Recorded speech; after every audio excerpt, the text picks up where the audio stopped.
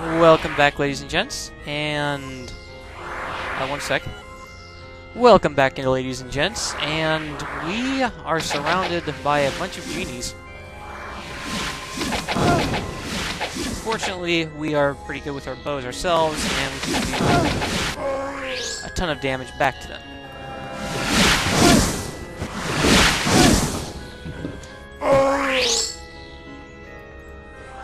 And they'll leave behind a bunch of bottles. They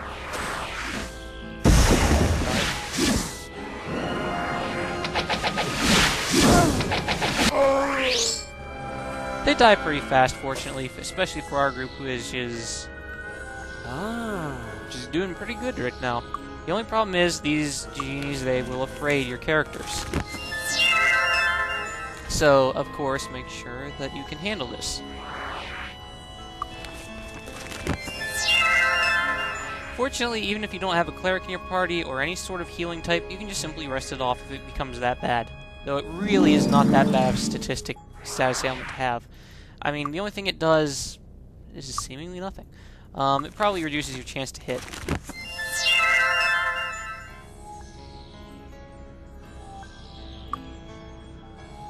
I don't know. Let me see now. I really should repair our gear real quick before we go any further. I've repaired it. And... I don't know. Which ring of the golden did I have? Oh, this one. I don't know. There's nothing I can do. Good as new. Well, that, and that. Oop. And give that to her. Him. Good as new. Again, I say I am a RPG that's actually confused. I don't know.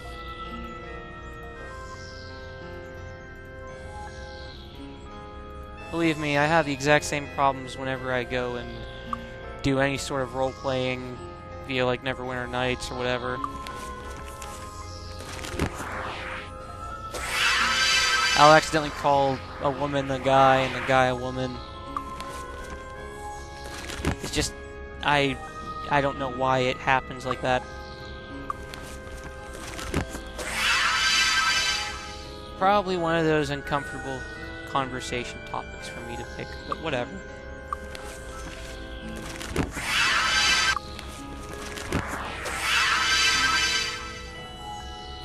I just blame it on the English language. It is a very sexist language.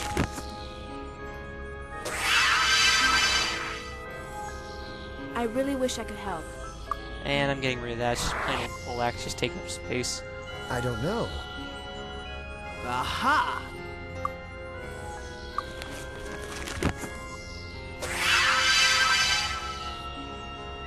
Alright, we'll head out down this way, I guess. Casting Golden Touch all the while. Whoa.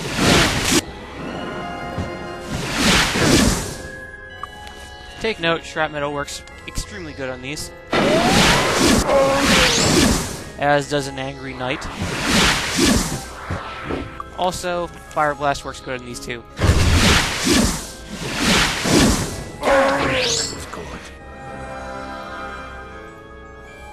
I don't think any of them do any permanent status ailments. The only one that does, I believe, is the Ifriti whenever they occasionally break your gear. And yikes. I was wondering why she wasn't recovering. Cast Mind, remove fear. Oh! Defenders of VARN.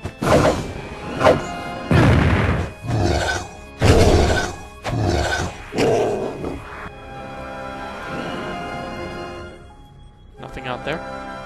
That's just as good.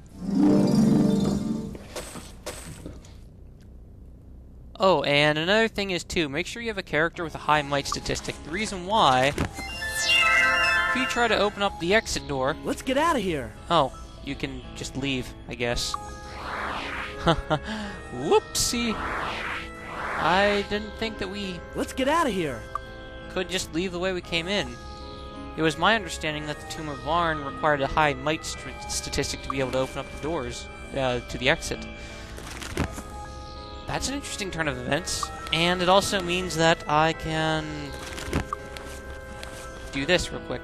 Follow what I'm doing here. You might remember how there was a chest key that we have that I did not find a use for. Well, I figure... Oop. On second thought, let me cast Town Portal over Silver Cove real quick.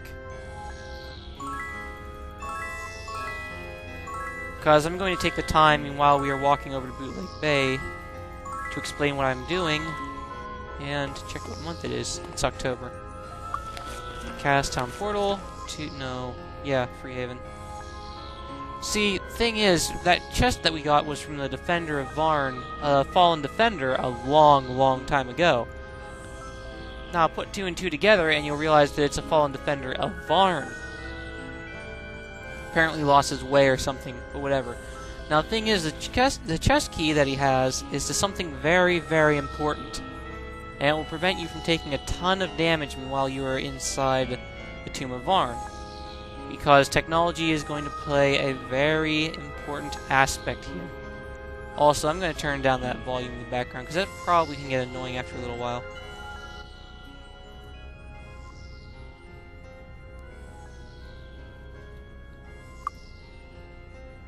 Whoops. I traveled out the wrong way. Ugh. Apparently if you exit out the southwest, it's different than you exit out the southeast. I know, I'm flying. You can't see anything. Don't worry, you're not missing much of what's going on. Just me being an idiot. I didn't know that different areas offer different kinds of border transitions, is all. We'll fly out down this way. Wait a minute. Maybe it's out east is where I want to go. Probably is. Okay, fly down. Bootleg Bay. This is where I wanted to go. Cast Fly. Cast Torchlight. Cast Tower of Power. Day Protection. What we're going to be doing is we're going to be heading to the Hall of the Fire Lord, obviously.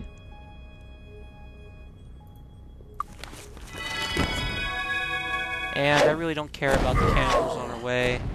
They're just in the way right now.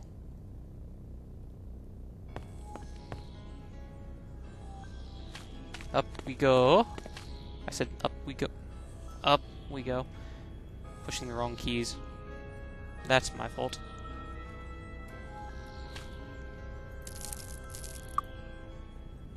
Alright, now... The doorway isn't open this time? Huh, strange. Oh well, no matter. Fall down here real quick. I don't quite remember the exact way to get to where we need to go.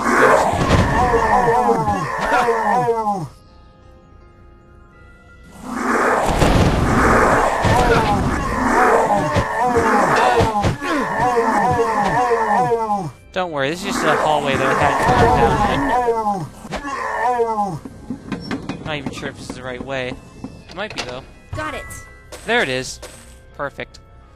The crystal skull. A single piece of bluish crystal carved in the shape of a human skull. Give that to her. It's very kind of useful. And we picked up a hammer. Oh joy. Ah. Alright. Now that we have gotten that... boot up the goblins, because I like money. Money, money, money, money, money, money. Alright. Lloyd's Beacon. Cast. Out to Dragon Sand. And we head north, not south. North isn't south. Hey, this isn't oxygen.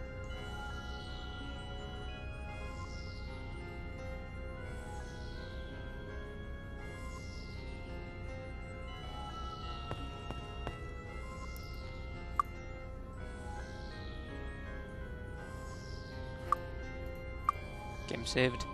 Now we'll head out this way. Tapestry. With painstaking care, you are able to decipher the message of the hieroglyphs. Through the crossing of the void, though the crossing of the void be a long and arduous journey, The land you find at the end will be sweet and unspoiled by ancestors or the enemy. Take heart that your children's children will live in a perfect world, free of war, free of famine, and free of fear. Remember your sacred duty to care for the ship on her long voyage, and ensure her safe arrival in the promised land. Tend well the Guardian, and